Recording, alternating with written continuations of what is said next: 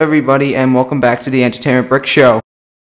Today, we are talking everything D23. Well, I shouldn't say everything, because it's only going to be the stuff that I'm interested in. I know that there was like a Pixar panel, as well as a Disney panel, which revealed some cool stuff for Pixar and Disney fans, but I'm not going to be covering that in this video. I'm just going to be covering the video games, the Marvel stuff, and the Star Wars stuff, and just kind of giving my thoughts on it. Probably relating it to LEGO somehow, knowing me, and yeah, just giving my thoughts on everything. So we'll start with the games here. The game showcase wasn't anything crazy, there wasn't anything too amazing revealed here, but there was one of these first things here is Skydance New Media's new video game is a Captain America and Black Panther story game during World War II. That sounds pretty cool. I'm curious how it's gonna play, what the deal is, what is the narrative of the actual video game. Again, it's set during World War II, and this isn't T'Challa Black Panther. This is Azuri, I believe, who is T'Challa's grandfather. So that's pretty cool. And then we also have a young Steve Rogers, and then there's two other characters, Gabriel Jones and Nanali, I believe, is that how you say that? And Nanali is a Wakandan spy network member, I guess, or leader, rather. And Gabriel Jones is a U.S. soldier and member of the Halloween Commandos. So that's pretty interesting. Overall, very interesting kind of game. Very unique kind of game as well. Black Panther and Captain America, very cool idea. Then there's also some Midnight Suns news, which is a Marvel game that has been announced previously, but now you have just more news on it. There was a few other games. It was Tron. There was a Tron game, which was kind of cool. Mickey Mouse game. Few new Marvel games. Marvel Snap collectible card game. Okay, yeah. I'm just kind of looking through the list here just to see what's been revealed. But the biggest thing I think that I'm most interested in here is the Skywalker Saga actually has gotten more content. We're gonna get more DLC, which is super exciting to me. I really, I think that's a good idea to continue the game, to keep up with the game, but considering, the DLC that we did get was somewhat short-lived. It only lasted till, I think, May the 4th, and there were only character packs. But then again, that's the same thing here. It's only going to be character packs, 6 extra ones. So no new levels, which I think is a little bit disappointing. I feel like maybe a level pack would have been, really good to have in this game, but I guess, whatever. But yeah, 6 character packs. There's going to be an Obi-Wan Kenobi character pack, Andor, Book of Boba, Clone Wars, Rebels, and Summer Vacation pack. So all 6 character packs. I don't know how many characters are included, and I don't know what characters are included, but we did get a good look at Captain Rex, Reva, and Andor already, so that's pretty exciting. I'm actually pretty excited to get these packs. I believe it said they're releasing on November 1st, so that's also very exciting. It's, not too far away to get these packs. And yeah, I mean, again, this was a good idea to include a second collection of characters, but I also think a level pack would have been so much better for this game to kind of live on, maybe some extra content besides just extra characters in, open worlds that we've already played through and levels that we already played through, but nevertheless, it is still cool to get these characters in these packs, so I'm not complaining. I'll definitely keep up to date with all the information that surrounds this character collection pack. When they actually announce the full roster of characters, I'll probably make a video on that. And I don't know if I'll live stream the new characters. I might, just play it on my own. But yeah, I am excited. I'll definitely check this out. Check out all the new characters, but it's nothing too crazy. But other than that, I think that this might be the end of the Skywalker Saga. I think they're probably going to cut it off there. Because, I mean, what else could they do? They have Clone Wars, they got Rebels, they got the older, stuff that they need, and then they also have stuff from the new shows. So, I think that this is probably it. Then they're going to start working on their next game. And speaking of that, there was no reveal or anything like that, no news on the LEGO Disney game that is, that rumor that is being thrown around about a LEGO Disney game. There's been nothing on that at D23, or D23, whatever it's called. So just wanted to put that out there. I mean, there's so many other places where that game could appear, so I'm not too worried about it. And we don't even know if the game is official either. It's just a rumor. So, I'm very confident that LEGO's working on their next, big title LEGO game.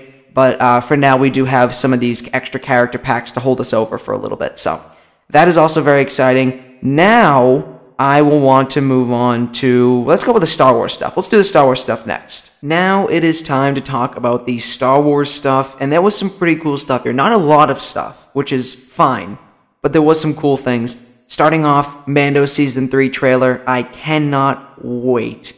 Mando Season 3 looks incredible. So many Mandalorians in the trailer. So many Mandalorians are going to be in the show. It's going to be all Mandalore action, all Mandalorian action. Like, oh my god. It is so exciting. I mean, this is obviously the original Disney Plus Star Wars show, Disney Plus show in general. So this is so exciting to see it return for a third season. I think, again, might be the best season just because all the Mandalore stuff, all the Mandalorians in general. Again, the trailer looked incredible. All the Mandalorians look incredible. Bo-Katan's back. We saw Grief Karga looking like dripped out, and it was nuts. And it looks like there's gonna be space fights and stuff. Like, oh man, there's so much good stuff that came from this trailer. And on top of that, I cannot wait for the Lego sets, because I know the Lego sets have also been rumored, and there's going to be a $35 and a $100 set, and I can't wait for them. If this is what only the trailer shows us, I can't wait for what the show is actually going to be. Those 8 episodes I think are going to be incredible, and again, cannot wait for the Lego sets. I think the Lego sets are going to be incredible as well. Even though we're only getting 2, I still think that they're going to be amazing, because the season looks amazing. Hoping for a lot of Mandalorian figures in both those sets, but yeah, this trailer looks amazing.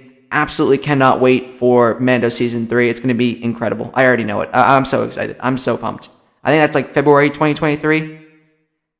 Next, we got another trailer for Andor, and Andor's coming up pretty quick, so I'm very excited for that. I mean, not too much to say really, just because just a new trailer showing off some more footage from the 12 episodes of Season 1. But I'm very excited for this show. Really, really cannot wait for this show. I'll definitely try and cover it the best I can with the time that I do have.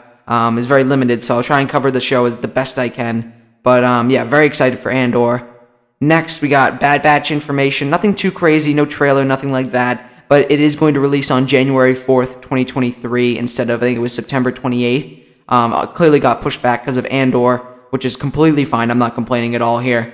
But it's going to be a 2-episode premiere. And again, January 4th, 2023, very exciting news there. I'm very excited. And it also contains 16 episodes as well. Then we also have Tales of the Jedi, which is, of course, the animated, kind of basically Clone Wars season. What would this be? If Bad Batch Season 1 was Clone Wars Season 8, then Clone Wars Season 9 would be Bad Batch Season 2. So Clone Wars Season 9.1, basically, because there's only 6 episodes here. So it says 6 shorts, but if I'm not mistaken, each episode is like 20 minutes, I thought. I could be wrong about that, so don't quote me on that, but I thought they were like 20 minutes each, but it looks like they're all going to come out at once on October 26th. I will definitely cover this. I do want to talk about these. It's going to be 3 episodes about Ahsoka and 3 episodes about Count Dooku, or, when he was a Jedi. So I'm very, very excited to see this show. I think it's going to be a lot of fun. And hopefully there's like a Season 2 following more Jedi. That would be lovely. But yeah, very excited for Tales of the Jedi. I think it'll be really cool. Then we also got a little bit, very small amount from Ahsoka, the new Ahsoka show, with I think it was like a picture or something of some of the, a scene in the show or something. I don't know exactly what it was, but that's pretty cool. As well as some information on Skeleton Crew, with a very low quality image of Jude Law's character in Skeleton Crew, near a ship or something like that. So that was kind of cool. I don't think there's any release date or nothing like that yet, but it's set in the High Republic, it says, and yeah, looks like that's really about all the information we got out of D23 for Skeleton Crew, but whatever, it's fine. Seems like it'll be an interesting show. I'm not, not super excited for it, because I don't really know what it's going to be about, but, I bet it'll be cool. And then I also just want to throw in here, Indiana Jones 5, there was some, apparently there was a trailer or a clip or something like that was shown, and it looks like Sala is going to return from Indiana Jones, which is super exciting. And now, knowing that people are extremely excited for Indiana Jones 5, it seems, I cannot wait for the Lego sets. Oh man, they're going to be so good. But yeah, so that's kind of all the Star Wars / Indiana Jones stuff. All sounds incredible. I would love to get Lego sets for all of these projects because I think they would all be great. I mean, I know we already got Andor sets and are going to get Mando sets, but, you know, whatever I can get from Lego, I'll take for Star Wars and stuff like that. So, very exciting stuff here. Now, we'll talk about Marvel. This is the final kind of, like, stuff that I wanted to talk about here. We're going to get right into it because there is actually a few things that are on this list here. So, first off, they did a little Black Panther Wakanda Forever panel. And apparently there was, like, maybe exclusive footage, I think it was, shown to the crowd, which I don't know why they didn't just show it to the public, considering this movie's coming out sooner rather than later. I think it's like November 11th, I believe it is. So, but I heard, you know, very excited for this movie. I think this movie's going to be incredible. Very serious movie, which is exciting. There was also some Ironheart footage shown for that show, which I heard it sounds like it's going to be a cool show. I'm not personally too excited for it. I mean, the Hood sounds pretty cool. I think he's going to be the villain of the show. So that sounds cool, but I'm not too excited yet. I mean, I'll have to see like a trailer or something before I really get going. But yeah, that apparently was shown. Ant-Man and the Wasp as well. I don't know if there was any footage shown. No, I don't think there was any footage shown. I could be wrong about that, but I don't think there was. But apparently it's going to be connected directly to Kang Dynasty and stuff like that, but it's going to be all about, you know, like Kang and Ant-Man and stuff. So I don't know. It looks really cool. It sounds like it's going to be really cool. But yeah, this will be, you know, a good movie, good way to start Phase 5, I would think. Then this one was really cool, Werewolf by Night. Now, obviously, I didn't know that this project was being made, but we finally have an official trailer for it, and it looks pretty cool. I think it looks cool. It looks like, you know, it's like a classic, like a 40s kind of movie, you know, with the black and white and just kind of like the whole style of the trailer's presentation and stuff like that. But I think it looks pretty freaky. It looks pretty scary, to be honest with you. I'm like, oh man, there's like this is definitely a different tone for Marvel, and as well as showing off Man-Thing for that quick second. I think Man-Thing looks great. But yeah, I'm very excited to watch this. I don't know how long it is. I can't tell if it's going to be like a half hour, or if it's going to be like a full-blown movie, because it just says like a Marvel special. But it's going to be on October 7th, so it's actually fairly close, to be honest with you. And I'm pretty excited for it. I think it's going to be really cool. I'm actually, yeah, like this is what I'm really excited for. Then another thing I'm extremely excited for, Secret Invasion. I think the trailer blew me away. I think it looks incredible. I like how serious it is, how really, it reminded me of Mission Impossible. I don't know why it did, but it reminded me of, like, the latest Mission Impossible movie, and just kind of gave me that vibe. I don't know. But I'm very excited for this show. I think this show will be a lot of fun. Very serious show. Like, I know it's not going to be. I'm not expecting, you know, Thor: Love and Thunder, you know, joke after joke after joke. I'm thinking like very serious kind of like real situations going on. Well, not real situations, but very intense situations, I should say. So Secret Invasion looks great. Cannot wait for that show. Apparently Loki. There was like maybe a little bit of. Was there a snippet that was shown? I forget. I'm trying to read the thing here. I don't think so, but. This I'm very excited for. Can't wait for Loki Season 2. Probably going to be some more Kang stuff, which is exciting. So that'll be cool. Then Fantastic Four got, let me see. Oh, yeah, just a director confirmed. No cast list, which I think was kind of disappointing. I would have liked a cast list. Then some more stuff on Echo with a first trailer, which was kind of cool. That's pretty cool. Public didn't get to see it, though. I'm very excited to see this show because I like the whole Daredevil / you know, street level kind of corner of the MCU. I'm very excited to kind of explore that a little bit more. So I know a lot of people maybe not be excited for this show completely, but I'm very excited. I think it's going to be pretty cool to see, you know, most likely Daredevil. He's definitely going to be in this show, as well as Kingpin back, and Echo herself. I think will be incredible. So yeah, I'm very excited for this show.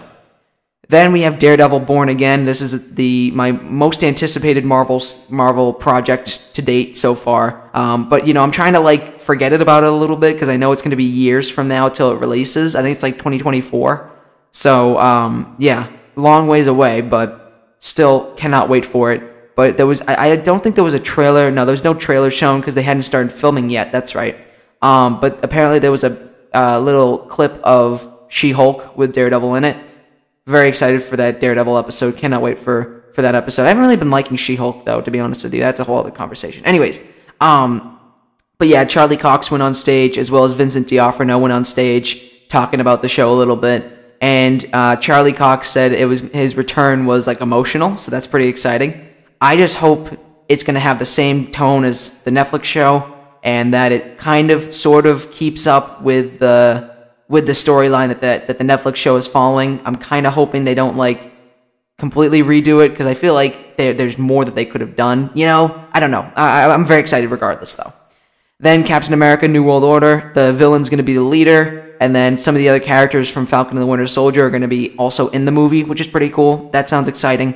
But yeah, otherwise nothing too crazy there. And then Thunderbolts, which of course is basically Marvel's Suicide Squad, kind of. And they did reveal like the team basically. So they revealed that Red Guardian was going to be a part of it. Val, which of course is from Falcon and the Winter Soldier, and a few other. Well, they showed at the end of Black Widow and a few other projects. I think, was she in Hawkeye? I don't remember. Yelena, Ghost from Ant-Man and the Wasp. U.S. Agent, of course, from Falcon and the Winter Soldier. Taskmaster from Black Widow and Winter Soldier. So, you know, not the coolest team, I think, in my opinion. I would have liked to see more people, like Baron Zemo, for example. But I bet he's going to be in the movie. I don't see why they wouldn't include him. But otherwise, yeah, nothing too crazy, in my opinion, for that team. It's just going to be Black Widow 2, basically, with Yelena instead of Scarlett Johansson. So, whatever. And then they also did a little bit of the Marvels, I think, where they're showing... Oh, they did show a trailer, okay. And they showed, like, a new suit for Monica Rambeau, apparently. So that sounds cool. I'm not too excited for this movie, personally. I mean, we'll see how it goes. I bet it'll be fun, but I'm not too, like, crazy about it. But anyways, that is all the Marvel stuff. Kind of a little bit underwhelming, I think. I feel like if they... My personal opinion, I would have wished if they revealed cast lists for all of Phase 5 projects. I think that would have been pretty cool. Like, minus the super special characters. Like, minus, like, if they had, like, an extra cameo or something from a character, don't obviously include that. But, like, the main groups, like, confirm... Well, I mean, I guess it's kind of confirmed that, like... I was going to say, like, Vincent D'Onofrio and Echo. Like, but that's already kind of confirmed. So, at least for Fantastic Four, I wish they got, like, a Fantastic Four team cast list. Same thing with Loki Season 2. But they kind of did... I guess they kind of did some cast members. But whatever, it doesn't matter. It was fine. I'm excited for Secret Invasion. I'm excited for Werewolf by Night. I'm excited for the projects that are coming up sooner.